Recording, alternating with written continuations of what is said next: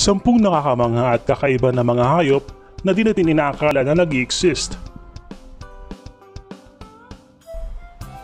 Ang mundo ay puno ng mga magaganda at nakakaaliw na mga hayop na sadyang kinagigiliwan at minsan pa nga ay ginagawang pet at inaalagaan. At kung sa tingin ninyo ay nakita nyo na lahat ang mga hayop na ito, si Kuya Tere naghanda ng ilan sa mga kakaiba o weird na hayop na hindi natin inaakala na nag-i-exist. At sila ang tampok natin ngayon sa video ng ito. So bago tayo magsimula, pindutin muna ang subscribe at comment niyo ang subscribe na po. Simulan na natin!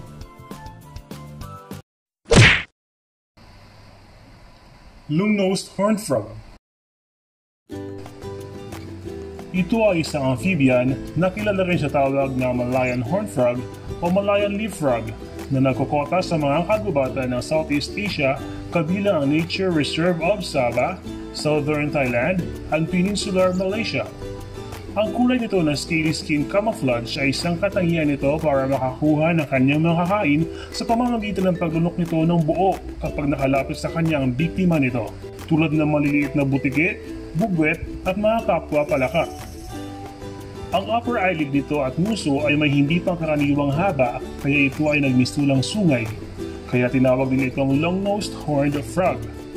Malayan leaf frog din ang tawag sa kanya dahil may kakayahan din itong mag-anyong dahon na kulay para hindi agad mapansin ng mga predator. Sloane's viperfish. Ang listang ito na matatagpuan sa pinakailalim ng karagatan na may 1,000 hanggang 2,000 meters na lalim. May mahahabang ngipin o pangil. May malaking bibig at may kakayahang magbuka ng 90-degree para manghuli ng kanyang mga kain. May kakayahang lumunok ng halos 63% ng laki ng sariling katawan nito. Sila ay matatagpuan sa tropical na katubigan ng Atlantic Ocean at Western Mediterranean Sea. Meron din ito sa Indian at Pacific Ocean.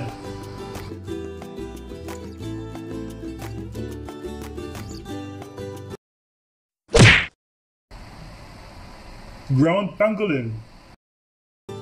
Kilala din sa tawag na Temix pangolin or the Cape pangolin.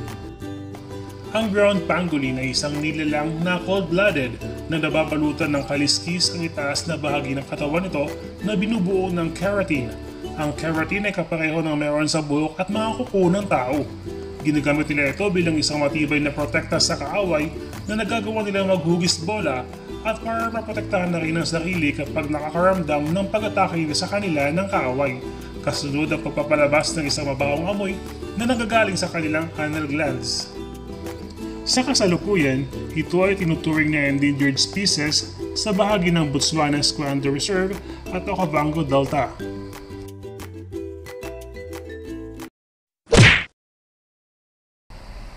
Shoebill. Ito rin ay kilala sa tawag na whalehead o shoe-billed stork. Ito ay may kakaibang tuka na may sukat na 10 cm ang lapad at 23 cm ang haba. Ito rin ay may kalakihang mga paa na umaabot ng 16.8 cm hanggang 7.3 cm. May taas na umaabot ng 110 cm hanggang 140 cm at may haba ng 100 hanggang 140 cm mula tuka hanggang butot nito. Ang ibon na ito ay may kabagalan sa paggalaw. May mga tayon pa nga na halos hindi na gumagalaw at minsan pa nga ay napagkakamalang estatwa dahil sa tagal nito na hindi paggalaw sa kinatatayuan nito. Sila ay naninirahan at nakikita sa tropical East Africa, large swamps ng South Sudan hanggang Zambia.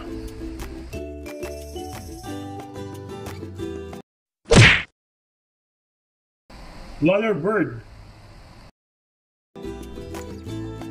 Ang ibong ito ay tiyak panalo sa talento pagdating sa paggaya ng tunog o huni sa kanyang paligid. Katulad ng ibang ibon, gaya ng parrot, na nakakagaya ng huni o tunog sa kanyang paligid, ibahin niyo itong Lyrebird dahil kaya niyang gayahin ng anumang huni na kanyang napapakinggan sa kanyang paligid, pati ang tunog ng mga kagamitan o mga bagay na kanyang napapakinggan. Sila ay makikita sa Australia. Kilala rin sila dahil sa kakaiba nitong pang-aakit sa babaeng Lyrebird. Ang lalaking lyrebird ay pinapakita ang kanilang mahahabang balahibong buntot habang sumasayaw at gamit ang kanilang pambihirang vocal abilities para mas madaling maakit ang babaeng lyrebird.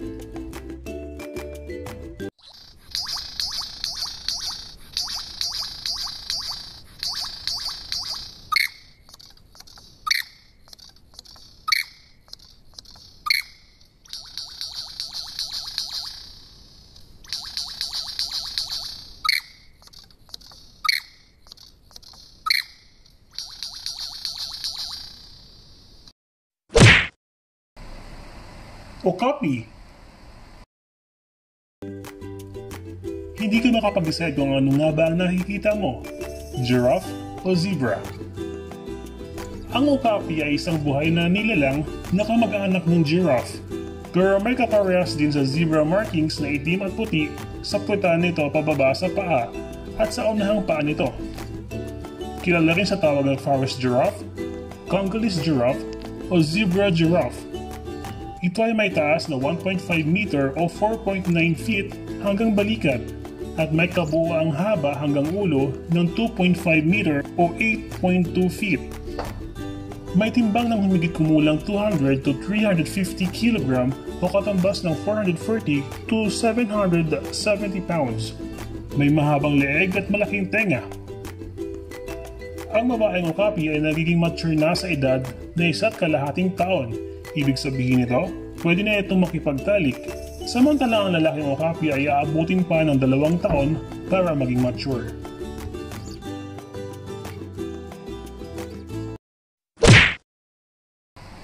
Sun bear.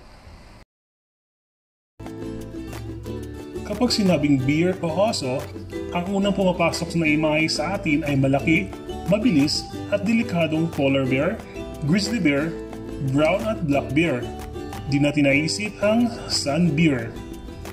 Ito ang pinakamaliit na bear sa buong mundo. Ang adult na sun bear ay tumitimbang lamang ng 55 to 145 pounds.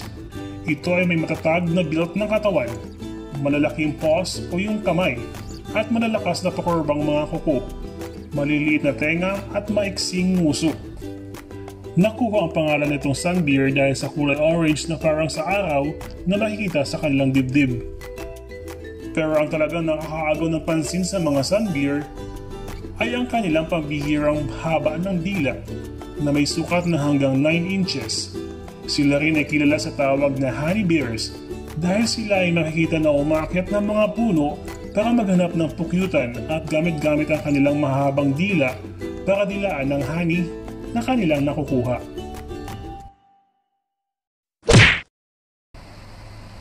Leafy seadragon. Ang Leafy seadragon ay kamag-anak ng seahorse na may kakaibang itsura. May 8 to 9 inches ang haba, may parang mga dahon na bahagi ng katawan nito na palutang-lutang sa tubig na akalain mong seaweeds. Paraan nila ito para sa kanilang predators na hindi agad sila mapapansin. Tulad ng kamag-anak nitong seahorse, ang lalaking Leafy seadragon ang siyang nangangalaga at nagdadala ng itlog hanggang sa ito ay mapisa at maging baby Leafy seadragon.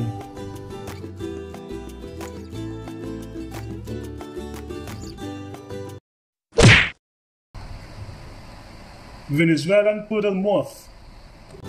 Nadiskubre sa Venezuela noong 2009, ilang taon lang ang nakalilipas.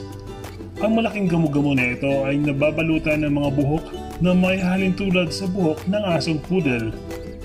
Pero maliban sa buhok, ito ay may mga pakpak at nakakit din sila sa liwanag tulad ng ibang karaniwang gamo-gamo.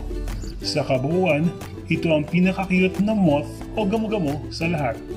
At walang duda yon. Penny snake. Sino ba naman ang hindi matatawa sa kung paano na ito binigyan ng pangalan at sa itsura mismo? Ang ulo nito ay kahalintulad talaga ng human male anatomy o ari ng lalaki. Pero sa kabila nito, nailigaw tayo sa pangalan nito sapagkat ito ay isang amphibian at hindi reptile tulad ng ahas.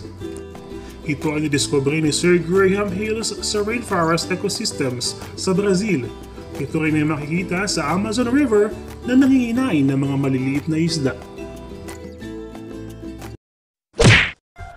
Kung nagustuhan niyo ang video, don't forget to give it like, subscribe, at i-activate ang notification bell to keep you updated sa mga bagong learnings ni Kuya Teng.